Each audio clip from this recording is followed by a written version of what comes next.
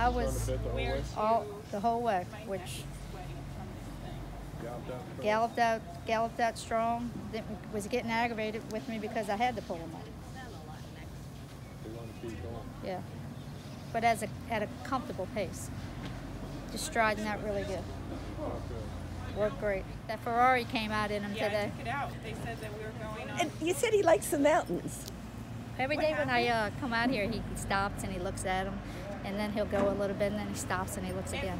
So he's been enjoying himself here. If they tell me it's going to be on tape, Nothing, knock on wood, nothing has bothered this horse since we've been here. He's adapted well to all the surroundings, all the horses out here. So we just have another week, and hopefully we're the one in the winner's circle. How fast did it feel like he was going? Is it just impossible to say? Well, no, I mean, I knew because I'm timing, I'm trying to clock in my head too. I knew I was going pretty good, but he's so strong underneath you, and he has such a long stride. So you kind of just, you don't want to take that away from a horse either. So as long as he's going comfortable at a quick speed, I don't mind, and I don't think Dale minds either. It wasn't blowing a bit. I think I was blowing more than he was. Yeah, we didn't want to go in setting a time because times are totally different with each horse. How much effort they have to put in to do it. I just wanted her to go along comfortable and easy, and that's what he did. I mean, he went fast, but you can just watch and tell he's well within himself doing it, and it doesn't take anything out of him.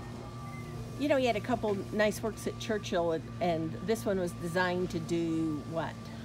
Well, shortening back up, normally I'd go 5/8 with him, but I didn't want him to go as fast. He's 58s, he's done 2 in a row, so we just went a half, let him gallop out to 5/8 and kind of trick him a little bit to slow it down to a minute change on the gallop out. But he did everything right, and he's a hard horse to train because he does things so easy. You don't know if you're doing enough because it's just nothing. It doesn't take anything out of him to do it. Now, Tammy thought when you were talking to her first time after the work that you seemed a little somber, and because everything's going so good with this horse that makes it nervous. The stress level has just gone through the roof. I'll tell you the truth, because I don't know. I've never come into a Breeders' Cup race with so much confidence in a horse, and it's a little different feeling. Everything's gone so well. He's just been push button, and he's such a pleasure to be around. With the horses that you know, you got Maxfield, you've got 8 Rings, you've got the horse that was second to you, Scabbard, in the Iroquois. Sure looks like a good bunch of 2-year-olds this year. You look at all the time figures and all the races they've run. Everybody, it's a good group.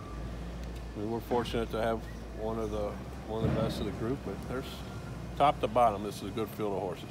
When I asked you last week after he worked about, you know, the fact that you're a Louisville boy, Churchill Downs is his home track, and the race next, you know, the first Saturday in May, and you said, as much as you don't want to win it, you're trying not to. Do you have to try to not think about it? You have to try to not think about it. I don't know. I've gotten in the Derby a lot of different ways. Last second, getting a second in the Bluegrass, or gotten our points early and knew we were going to get in. It's always different. And after you get past next Friday, we'll start thinking about the first Saturday in May and how to get there. Now compare him to not this time. It's the same owner, so we can compare him. He came in with a very similar path to this race. Just try to think back to when you had Not This Time, and he's a very similar horse. They're very similar types of horses. Not This Time had the same aura about him of greatness, and you could tell. And his babies have it. It looks like he's going to be a top shire, but he got injured in the race, and we never got to see the best of him. I think he'd even been a better 3-year-old. This colt's coming into it the same way, and he's even doing things Not This Time couldn't do, working 46s and looking like he's galloping. Do you almost feel like there's a sense of this is the ultimate do-over for Not This Time? It is an ultimate do-over, yes it is. It is. And to train a 2-year-old champion would be special for anybody. It's something I'd always liked to have done, and I only had one champion in my life, in Kitten's Joy. And, we're 7 days away from settling who's 2-year-old champion, and we feel pretty good about our position.